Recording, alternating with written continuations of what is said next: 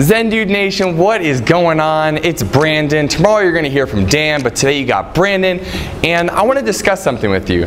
There's a lot of confusion at times in our community around what does it actually require to get lean and feel awesome on a consistent basis. Some people think it's all exercise and you just have to jump rope like 2 hours a day and that's the only way you're going to reach your goals. Other people think it's all about nutrition and you can't eat pizza or chocolate and you have to be super strict about what you eat. And some people just think it's a matter of motivation. They're like, if I could just get more motivated, if I didn't feel so lazy every day after work, I'd be able to reach my fitness goals. The truth is, you guys, and you may have heard this from us before, there's no magic pill, but there are two things that you can focus on doing. They're gonna help you get lean and feel awesome on a consistent basis. And to do so, it's all about putting systems in place to help you follow through with reaching your goals. So to help you do that, over the next few days, we're gonna be introducing you to the Getting Lean Protocol. The Getting Lean Protocol is gonna go through the three main things that we believe are important for you to master to make sure that you can get lean and maintain your results. So tomorrow, Dan's gonna come in here and he's gonna talk to you about movement.